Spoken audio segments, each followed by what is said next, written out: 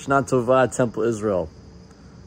I feel the period of Rosh Hashanah through Yom Kippur, we're doing that cheshbon nefesh, that inner work, and there's a lot of tearing down psychologically. We're reflecting on our actions over the past year, and we can be quite hard on ourselves.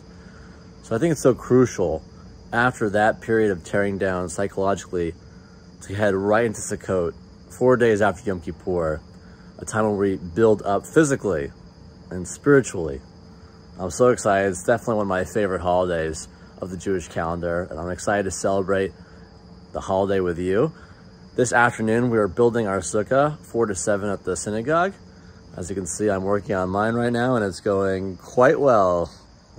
Yikes, early stages. And then this weekend, we've got a special guest, Billy Jonas, joining us. Friday night, Saturday morning with Tots, Saturday evening, Kumsitz with our teens, Sunday morning with our religious school. It's going to be an amazing weekend. Come check out Billy and celebrate Sukkot with us. Chag Sameach.